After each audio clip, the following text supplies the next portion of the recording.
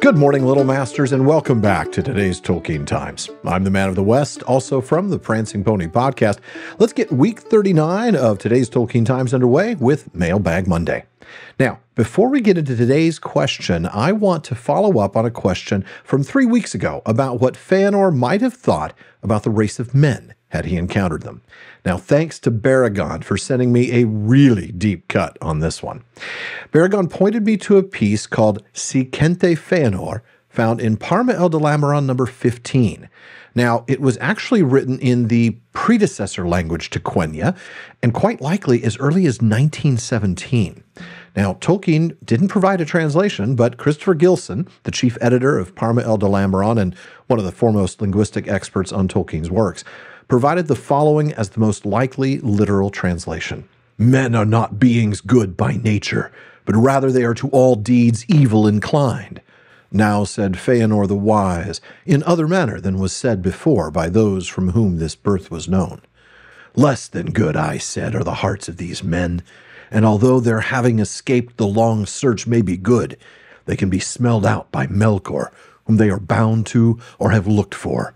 There on the throne of hate, they blessed the great evil. We know literally nothing about when this was supposed to have been spoken by Fëanor, though we can kind of guess from some context. Baragon suggests that perhaps this version of the tale had a Fëanor who lived longer into the wars of Beleriand and was commenting on reports from Finrod about the Edain. Whatever the case, it seems that even non-canonical Fëanor in pre-Quenya language had nothing good to say about men. Now, on to today's question. Sam writes in with a really interesting one. Do we know what the official areas of influence that the 5 Istari covered? I know the Blues went east. Radagast seems to cover birds and beasts. Gandalf seems to do everyday common people. Saruman doesn't seem to get any area. Maybe he was supposed to cover the kings and lords. All right. Any excuse to go to the chapter on the Istari and Unfinished Tales is a good one, so thank you, Sam.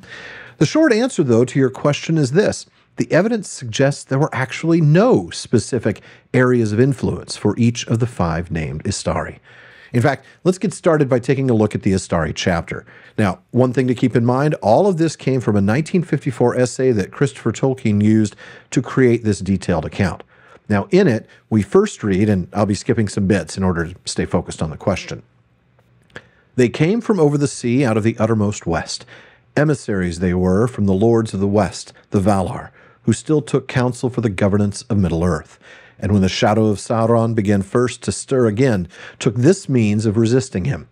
And this the Valar did, desiring to amend the errors of old, especially that they had attempted to guard and seclude the Eldar by their own might and glory fully revealed, whereas now their emissaries were forbidden to reveal themselves in forms of majesty, or to seek to rule the wills of men or elves by open display of power, but coming in shapes weak and humble, were bidden to advise and persuade men and elves to good, and to seek to unite in love and understanding all those whom Sauron, should he come again, would endeavor to dominate and corrupt.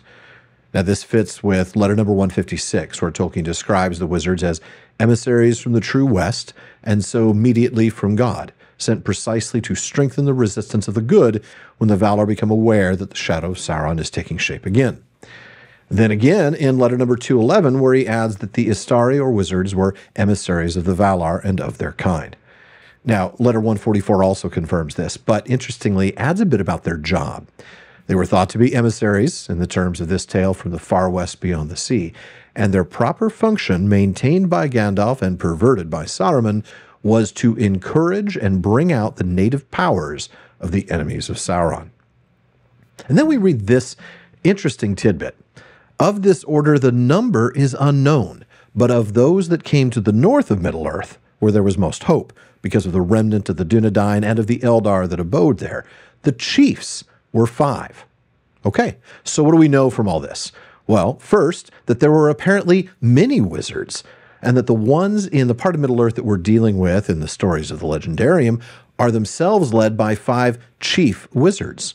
Now, also, from the first passage in Tolkien's letters, they all have the same job description. Advise and persuade the children of Iluvatar to good, and then work to unite them in opposition to Sauron. That's their jobs. Now, while we get physical descriptions of each of them, we are never told of any significance to the color of their clothing. Saruman is said to be of noble mien, that means look or manner, and bearing, with raven hair and a fair voice, and he was clad in white. Great skill he had in works of hand, and was regarded as the head of the order. He's really the one that we get the most on, because we get very limited descriptions of the others, 2 clad in sea blue and 1 in earthen brown, before we get to Gandalf, one who seemed the least, less tall than the others, and in looks more aged, gray-haired and gray-clad, and leaning on a staff. But here's the thing. Though they all had the same job, it is fair to say they had different affinities, different skill sets. Saruman was known as Curanir, the man of craft, which certainly fits with what we know of him from the primary works.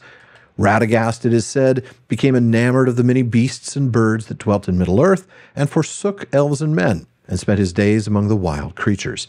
Thus he got his name, which is in the tongue of Numenor of old, and signifies, it is said, tender of beasts. But both he and Saruman fell. Now, Radagast, precisely because he became enamored of the beasts and birds, and Saruman, we're told, fell because he became proud and impatient and enamored of power, and was later ensnared by Sauron. Now, as for the Blue Wizards, we'll go back to letter 211, where Tolkien explains, I really don't know anything clearly about the other 2, since they do not concern the history of the Northwest. I think they went as emissaries to distant regions, east and south, far out of Númenórean range, missionaries to enemy-occupied lands, as it were. What success they had, I do not know, but I fear that they failed as Saruman did, though doubtless in different ways. And I suspect they were founders or beginners of secret cults and magic traditions that outlasted the fall of Sauron. So, while Radagast and Saruman and apparently the 2 Blues failed, Tolkien did later revisit the idea of the Blue Wizards in Last Writings, found in the Peoples of Middle-earth, where he wrote, their task was to circumvent Sauron, to bring help to the few tribes of men that had rebelled from Melkor worship, to stir up rebellion, and after his first fall, to search out his hiding, in which they failed, and to cause dissension and disarray among the Dark East. They must have had very great influence on the history of the Second Age and Third Age in weakening and disarraying the forces of the East, who would both in the Second Age and Third Age otherwise have outnumbered the West. Now, in this version, they actually got sent to Middle-earth around the same time as Glorfindel in the Second Age 1600, when Sauron forged the One Ring and built Barad-dûr. When I say they, I mean just the Blues. Now, they had different names then, too. Morinechtar, Darkness Slayer, and Romestamo, East Helper. But this version likely dates from 1973, the last year of Tolkien's life, and was never developed in any further way. But here's the thing. From all of these sources, the letters, Tolkien's last writings, the essay on the Astari, and more, there's nothing at all about any of the wizards having separate areas of responsibility or individual job descriptions. Sorry about that, Sam. Well, folks, that wraps it up for Mailbag Monday. If you have a question you'd like me to answer, please email it to barnaman@theprancingponypodcast.com.